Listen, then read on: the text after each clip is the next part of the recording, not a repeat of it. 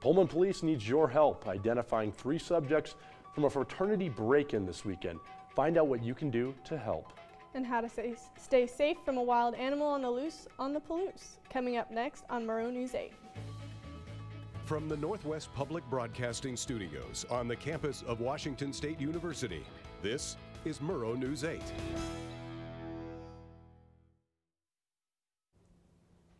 Hello, I'm Maggie Tollison. And I'm Ethan Kramer. Welcome to Murrow News 8. We start tonight with a break-in on College Hill. Early Sunday morning, these 3 people broke into the Theta Chi fraternity house on C Street. Pullman PD is looking to identify the 3 subjects shown on your screen and need your help. If you have any information to assist the police in identifying these subjects, please email Officer Nathan Padurda at the email on your screen. Pullman Police needs your help in locating a silver Nissan Pathfinder which was involved in a hit and run incident that occurred on Southeast Bishop Boulevard. The vehicle is missing a driver's side mirror and may have damage to the driver's side door. If you have any information about the vehicle, please contact Abby St. Andre at 509-334-0802. Pullman PD warned people over the weekend about a reoccurring telephone scam in which a caller claims to be Deputy Gordon demanding payment in order to avoid arrest. Police say that these are not legitimate calls and that if you have any reason to believe you may be facing arrest, please contact the appropriate law enforcement agency. Well, take a look at your screen. As a bull moose was spotted in Pullman, police are asking public to avoid Professional Mall Boulevard and Southeast Bishop area. Police say the Washington Department of Fish and Wildlife have been notified, and they are also asking for people to not approach or follow the moose and give him plenty of space. The Pullman Moose Lodge is currently getting demolished. The demolition started on Friday. They are currently pulling rubble from the basement level so that they are able to put in a parking lot. Paradise Street is currently being funneled into 1 lane during the construction process, which should be completed by this Friday. There is an important city council meeting tomorrow to discuss the issue with the city of Pullman's plan for downtown reconstruction. City officials are asking for citizens concerned about the issue to come and speak. The meeting is set for 7 p.m. at Pullman City Hall. 1 person was found dead after a plane crashed into a hill Sunday morning in Okanogan County. Multiple search parties were sent out to find the deceased victim. The crash is still under investigation. A fraud trial taking over national headlines begins today. Former President Donald Trump is in court fighting a $250 million fraud lawsuit that was filed against him. The former president is accused of misrepresenting his net worth to the tune of $1 billion. Trump says he plans to appear in court to fight for his name and reputation. A Pullman Starbucks location was torn apart today. When will it open again? Flu season is here, and WSU offers resources for students. You don't need any money, but you do need a couple of things.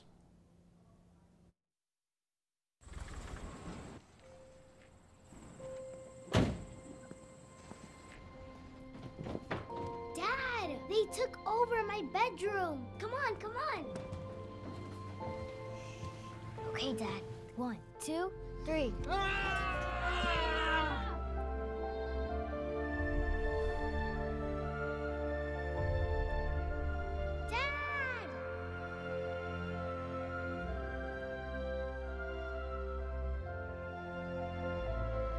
You saved me. Dad? Are you okay? I'm fine, dear.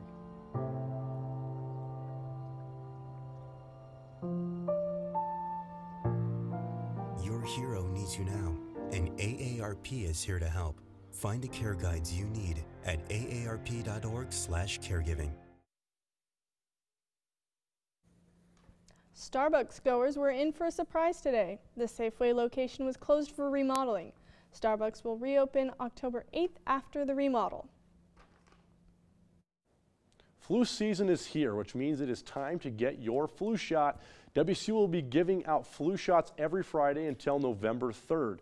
Located in the lower level of the Cub, make sure you bring your Cougar card and insurance card, and make sure you schedule your appointment online through the Cougar Health Service website.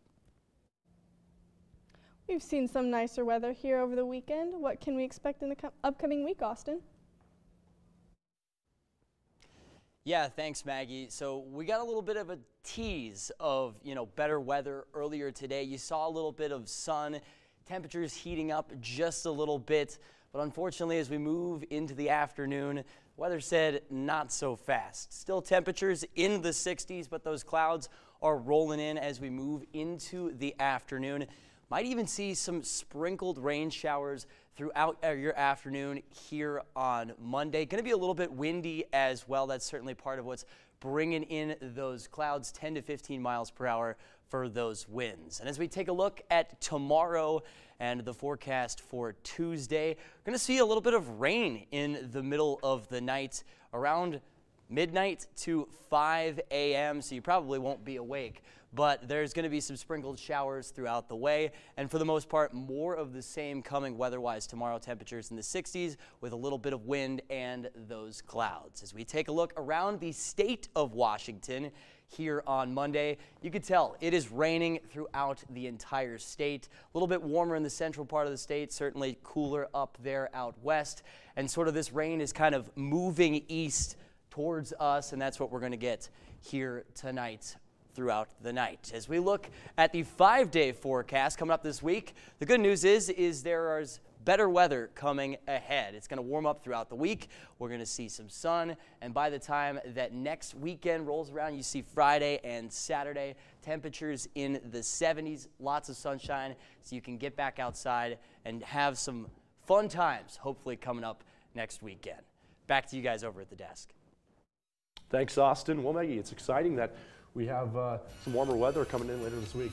Yeah, I was definitely enjoying the rain, but I think it'll be nice to get that sun and get maybe a couple more nice weekends before it starts to really drop in the weather, right? And the WSU volleyball team beat the Ducks on Sunday. Stick around to see where they land in the polls.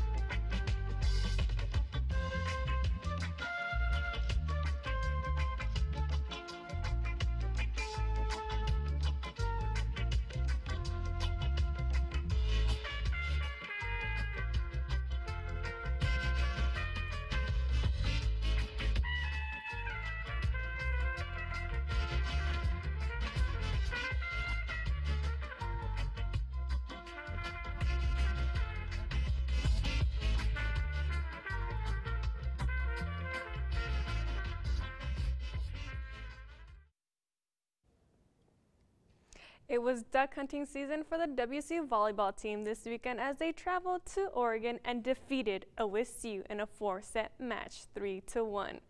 WSU volleyball team is now ranked number 7. The team had 13 blocks and 9 aces. Iman Isanovic was killing the matchup with 14 kills and 9 digs.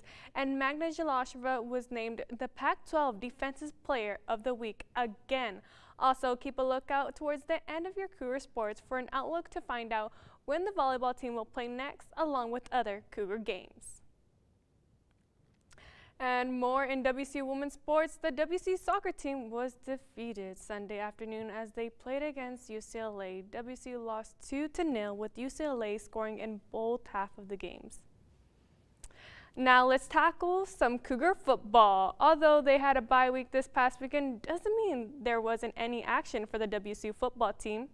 They moved up in ranking to number 13, along with 2 players being highlighted. Cam Ward on Monday was named Pac-12 Conference Offensive Player of the Week, and Earl Campbell Tyler Rose Award, National Player of the Week, which recognizes the top offensive player in division who was born in Texas and or graduated from a Texas high school and or played in a Texas WSU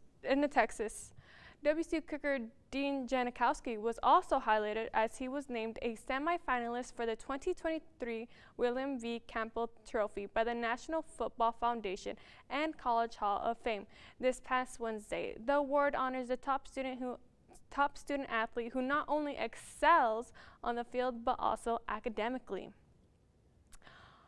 On the popular pregame college game day, analyst Pat McAfee had a few comments about the Cougs. 92nd consecutive game day appearance for Washington State. We got something this flag. It's like Washington State's going. Now Big B's up there like, shut up, Washington State. I'm not sick of you. Wasting time on this show. Head coach Dave Dicker responded to those comments today in his Monday press conference. Defend our team. You know, I'm going to stand up for the team. I never took back what I said. I took back the absolute tone and how I said it.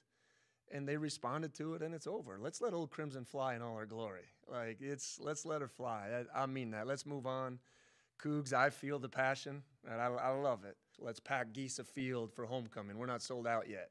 All right, let's show our passion and donating to the CAF and our NIL initiatives, and there's so many places to really put our passion, right? So I'm excited about all that, and we're moving on, and we're focused on UCLA.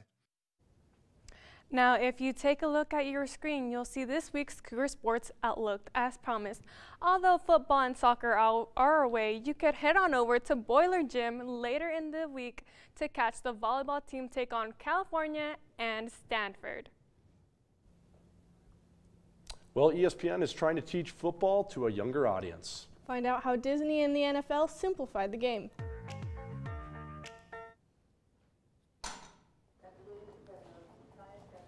Did I pronounce all the names right?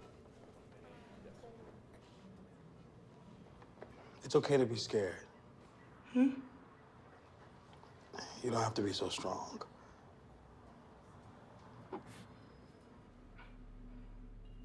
Strength is not optional.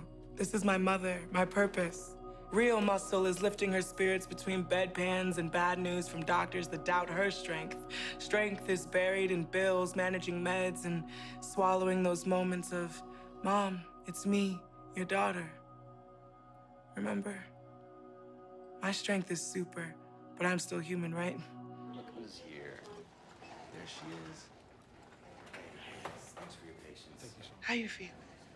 If you're caring for a loved one, visit aarp.org/caregiving for care guides and community, or call 1-877-333-5885. Sunday, the Toy Story Fun Day football telecast was streamed on ESPN Plus and Disney Plus. It was the first time an NFL game was fully animated for the broadcast. The goal was to combine Toy Story and football to target both older generations and kids. So did you guys happen to watch any of the game? I did. It was really cool. I mean, it's pretty unbelievable that they're able to do that. And I heard they put like a little chip in their pads, which they were able to kind of track them and figure out what they did. I just think it's a really cool thing that they're doing. Yeah, absolutely. I think it's really cool to, get the younger audience. I know, the NFL is trying to develop that new generation of fans, and why not combine it with Toy Story? Seemed like they did a great job, and definitely a fun alternative to watching the game on the normal broadcast. Honestly, I wish that was a thing when I was a kid. That is the cutest thing ever. Like, being able to see football animated as Toy Story, that's so cool. Yeah, it's really cool to see the new technology that's available. Yeah, really cool that ESPN was able to do that. But thank you so much for watching the show. If you missed any of the past broadcasts, you can find them on our YouTube channel. Have a great night.